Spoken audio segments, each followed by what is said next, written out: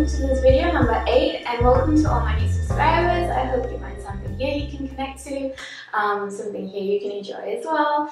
And today's subject is going to be really hard to put in 3 minutes, but I'm going to try. It's about the relationship between science and capitalism. Often we have this idea that science or the scientific community lives in this tower where their purpose in our society is to produce nothing but the truth in order for us to have information to navigate our daily problems or just life from. But that's not always the case. Science or the scientific community is not removed from everything else that affects us, like capitalism, like politics, and also like private agendas and motives.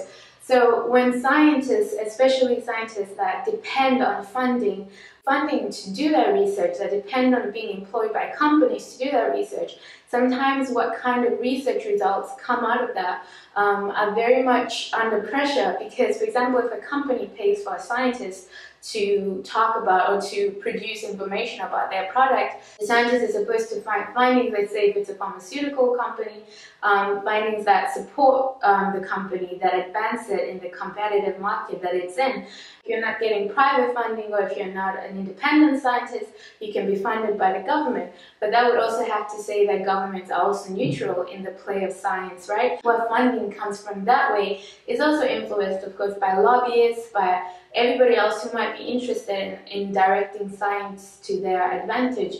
So I wanted to talk about this because often we treat science like sort of religion, to be honest, but a more flexible religion because it's based on theory, and we have this notion that if science says so, it must be true, but it's not always the case because there's a lot of things behind science that influence science and scientists that we do not know about that influence the kind of research and results that we get. Anyway, I just wanted to put this out there that obviously while science can benefit society, especially in a direct democratic society where we can vote directly for which kind of funding our tax monies can go to and which kind of results would benefit us as a population instead of private interests, I think it's just great to put it out there that people should be, of course, more mindful of that science is not neutral and we shouldn't treat it like a god, like an absolute truth, because it definitely isn't.